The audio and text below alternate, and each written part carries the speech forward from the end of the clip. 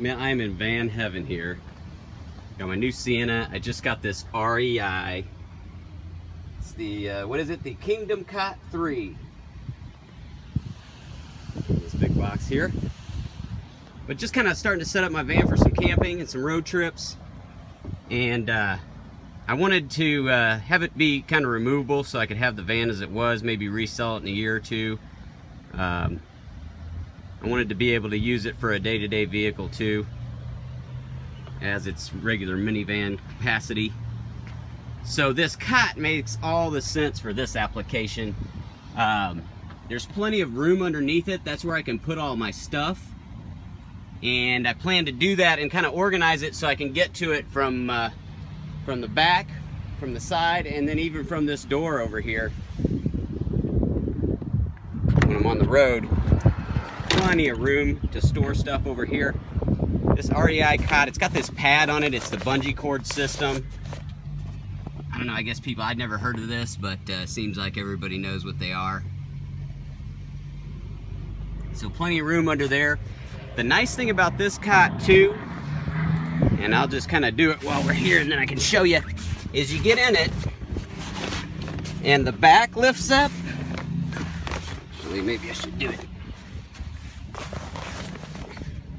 And then you tighten these things down, and this thing's got a lot of moving parts on it. You got to be really careful with it, like any good machine or something like that. You got to take real good care of this thing. And there's certain ways that it will work. Like right there, I'm leaning on it, tightening this. You can't do that. You got to tighten it properly. Then lay down on it. I'm gonna make sure that it's working good. Yep. These legs kind of fold down if you don't need them. But let me get back here and give you a good view of this thing. I'm super excited about this.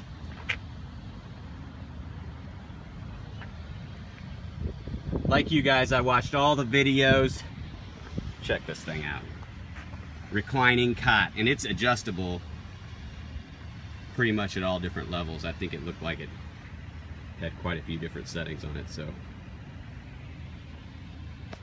it's padded, it's comfy, it's quality, it's REI. I love blowing money in there.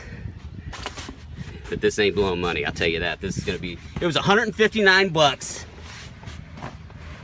And that is a deal.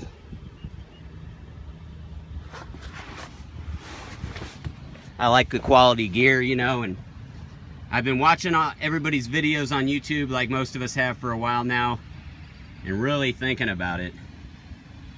I'm super excited to start the build off with this. This was step one. I wanted to make sure that it fit in there, and that set the floor plan up.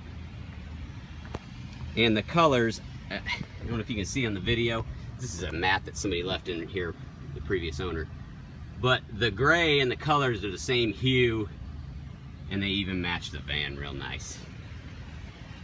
So, couldn't be happier. Kingdom Cot 3, it's called. Like I said, I'd never heard of it, but I'd never really been a big cot sleeper. Or I hadn't since I was younger. But for this application, it's the way to go.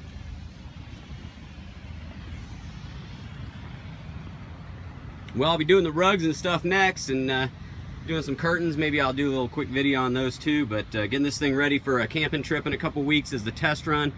Then we got the Colorado trip this summer. I'll be doing some videos from that, I'm sure too. So it's still a couple months out. What is today? It's the first week of May. So yeah, 2 months from now, roughly. Checking it out. So can't wait to get on the road in this van. Loving it.